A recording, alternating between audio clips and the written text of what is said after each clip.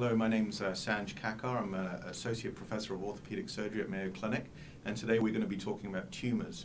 So what is a tumor? A tumor is actually Greek, meaning a term swelling. Tumors can be good or bad. The good tumors are called benign tumors. The bad tumors are called malignant tumors. We actually don't know what causes a tumor.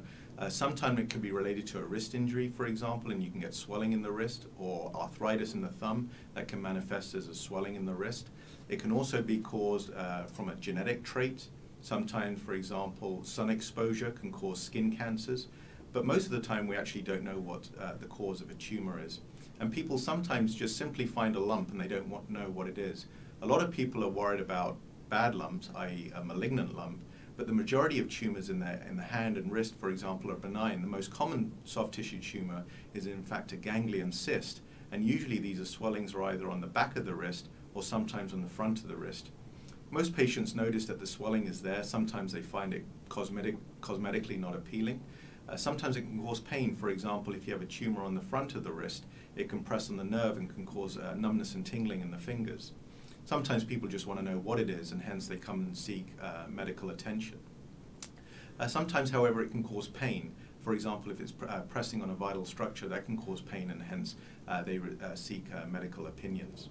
So first of all, when you see a doctor, the physician will just take a history from you. For example, finding out when it came on, was there any traumatic event, is it getting bigger, is it getting smaller, is it causing any pain?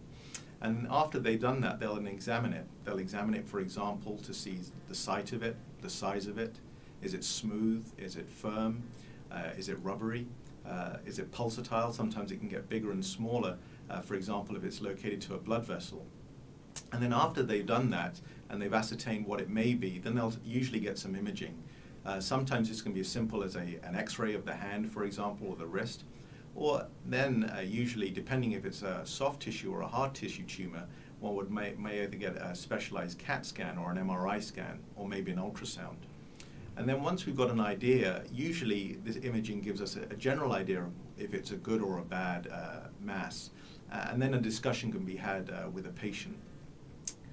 Depending on what the imaging looks like, sometimes we tend to get tissue from the specimen. If it's a small mass, it can be excised and sent to the lab to make sure it's a good or a bad tumor, and that will determine further treatment. Sometimes, however, what we do under ultrasound guidance or under imaging, we place a needle in the tumor to take some of the tissue and then send it to the lab to examine it under the microscope to see if there's any cells worrisome of a malignant or a bad tumor. And then the patient will then follow up with the physician and discuss further treatment options.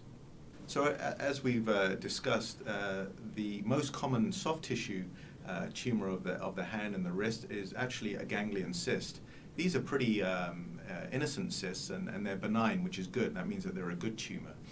Most of the people, it just stays there, and it doesn't cause them any problems whatsoever. Sometimes it'll get bigger, but occasionally it'll actually get smaller. And once a patient has been seen by a physician who is comfortable in the management of these, the treatment options really are dependent on their symptoms. A lot of people actually decide to just leave it alone and let's see what happens. Sometimes what we can do is, under ultrasound guidance, put a needle in it and actually pop it and inject some steroids. And usually they will go away for a time, although sometimes they can come back. And if it becomes a problem, then we can do surgery. Surgery can be done either arthroscopically, or we make a small incision and excise this, but this is day surgery, and people go home the same day. So if you do have a mass or you're concerned about a swelling, I think the best advice is to see a doctor who's comfortable in the management of these. Most of these, as I've said, are good tumors, nothing to worry about, but I think if you see somebody and who will examine you, they can then afford the most appropriate treatment for your case.